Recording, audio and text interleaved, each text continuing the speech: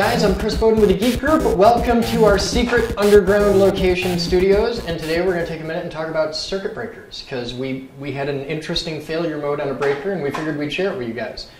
Circuit breakers are something that really don't fail very often. They're really well built, they last a long time, and they're designed to take a lot of abuse, so it's kind of cool. I mean, you've got a thing here that's designed with an interrupt rating of 10,000 amps, and you can buy it for 20, 30 bucks at your local hardware store, so it's kind of cool.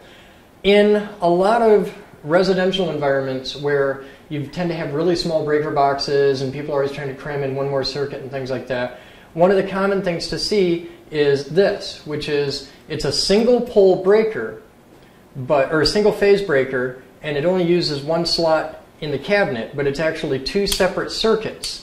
It's two completely separate 20 amp circuits. In this case it's dual 20s, and they each have, it's just like a regular circuit breaker in half the thickness. Well, the older style, instead of having two side by side, was to have two up and down like this, or left and right as it'd be in the box. And we had a couple old breakers in our house here. We're renting a house in a new town, and they were the old side by side ones, and one of them had failed. Now, only one circuit had failed, the other one was still fine, so it let us show a nuisance breaker and how they can wear out and how they can fail. And it was kind of cool. And we took it out, the breaker itself was actually hot to the touch, like burn fingers hot, and the wire that was connecting to it had actually melted the insulation up. So it was in really bad shape, and it's a good thing we replaced it when we did. But we took it apart, we drilled the rivets out, and if you look here on the super close-up desk camera, you can see that this side here is completely hosed. There's all kinds of black marks and all that, and this side here is fine. There's two totally separate breakers. I'll pull back a little bit and you can see the front. There's circuit 1 and there's circuit 2. Now, in looking at this, we'll dig into here. Down in here, I'll just take it right apart. You can see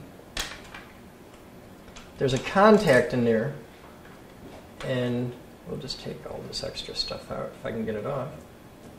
There. You can see the contact right there is still in pretty good shape. I mean, that's probably like 30 years old. It's still in really good shape. It's a good, there's a good pad to the contact there, and this is the part that actually closes the switch. Now that one's still good, ready to go, no problems. Now if we look at the other one, and you can see there's a lot of fire sign all around it. It's pretty hosed, and we'll just get some pieces out of the way here. If you look at that one, it's really scorched. It's still got a pretty good pad, but it's really pitted. There's a lot of ablation on there, and down inside here, it's really pooched. The whole thing's torched, and there's a lot of melted, nasty, icky. So this had been abused for a long time, and it wasn't in any kind of a situation where it was, it's a 15 amp breaker, I think. I'd have to look at the end of the thing.